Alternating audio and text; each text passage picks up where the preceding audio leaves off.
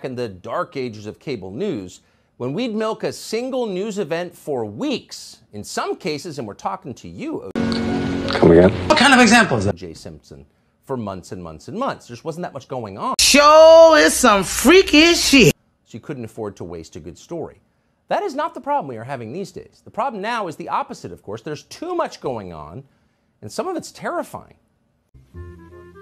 In just the last week, China signed a $50 billion trade deal with Saudi Arabia, old Al. Ooh, that's a bingo. Signaling an end to America's longstanding global petro empire. That's not a small thing. Vladimir Putin, meanwhile, who runs Russia, once again threatened to launch a nuclear war on the West.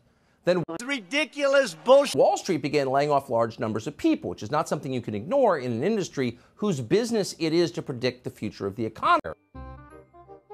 And at the same time that was happening, the wealth of the average American household dropped to one of the lowest levels ever recorded. The CDC responded by trying to resurrect face masks, because that'll help. Sam Bankman-Fried got arrested.